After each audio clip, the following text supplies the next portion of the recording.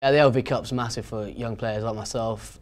My debut was in the LV Cup. It gives young players like myself and a lot of other players in the team a chance for game time and a chance to prove yourself in front of a full packed out crowd at Franklin Gardens and prove yourself to the coaches and ultimately other players around you that you're good enough to play at the top. I mean, it's got pretty renowned now for giving young players opportunities, but it's also a great standard of rugby, so it tests yourself at the top. The club want to win it, we want to win it, so I mean, it's next best thing to playing in the Premiership, so the standard's not much different. It's quicker than A-League rugby or any rugby you've played before. It's more physical, the players are a lot bigger, and just the speed you play at is another level to what you're used to.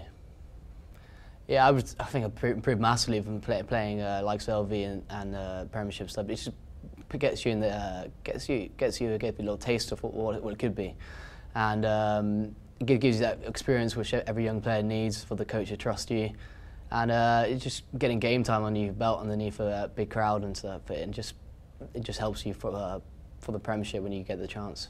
I was at Exeter last year and it wasn't a great day for us. I mean, we didn't play that well and it was down at Exeter, so to have it here this year is a great incentive for us to get to the final and win it.